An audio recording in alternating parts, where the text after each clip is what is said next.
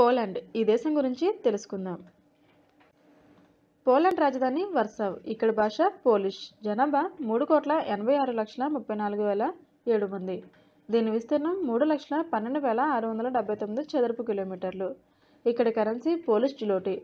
జెండా ఎరుపు తెలుపు రంగుల్లో ఉంటుంది. తెలుపు రంగు పోలాండ్ ప్రజల శాంతిభావానికి, ఎరుపు గత సామ్యవాద రాజ్యానికి గుర్తు. ఐరోపా ఖండంలో 9వ పెద్ద దేశం పోలాండ్. ఇక్కడ ప్రజల్ని పోల్స్ అంటుంటారు. పోల్స్ నివసించే భూమి కాబట్టి దీనికి పోలాండ్ అనే పేరు వచ్చింది.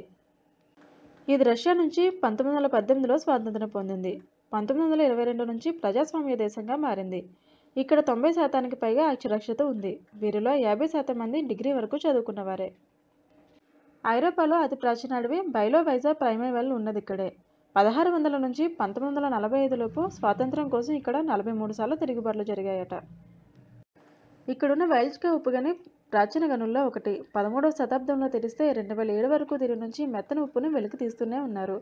178 మైళ్ళ పొడవున్న ఈ గని ఇక్కడున్న ప్రధాన పర్యాటక ప్రాంతాల్లో ఒకటి. వీరి వంటకాలకు ప్రపంచవ్యాప్తంగా అభిమానులున్నారు. వీరి మొదటి వంటల పుస్తకం 1682కు ముందే వచ్చేయిందట. పోలిష్ భాష చాలా కష్టమైనదట. ఈ భాషలో 32 అక్షరాలు ఉంటాయి. ఇతర దేశస్తులకు ఈ భాషను నేర్చుకోవడం కాస్త కఠినమైన పనే. 1856లో మొదటి ఆయిల్ రిఫైనరీ ఇక్కడే ప్రారంభమైంది. పివెనికా సిడ్నికా ఐరోపాలోని ప్రాచీన రెస్టారెంట్లలో ఒకటి. దీన్ని ఇక్కడ వర్సావ్లో 1275లో ప్రారంభించారు. వీరి రాజ్యాంగం ఐరోపాలో మొదలుగా రాసుకున్నది, ప్రపంచంలో రెండోది. పసుపు రంగులో ఉండే అంబర్ రత్నాలు అధికంగా ఎగుమతి చేసే తొలి దేశం ఇది. ఇక్కడ వారు రోజు తినే భోజనం సూపుతో ప్రారంభమవుతుంది. మాంసం, బేక్ చేసే పదార్థాలు అందులో తప్పనిసరి. పోపీ పువ్వు పుట్టింది ఇక్కడే. వీరికి చాక్లెట్లు, క్యాండీలు అంటే చాలా ఇష్టం. అందుకే ఇక్కడ ప్రతి సూపర్ మార్కెట్లోనూ వీటి కోసం ఎక్కువ స్థలాన్ని కేటాయిస్తారట. ఐరోపాలో యూదులు ఎక్కువగా ఉన్నది ఇక్కడే.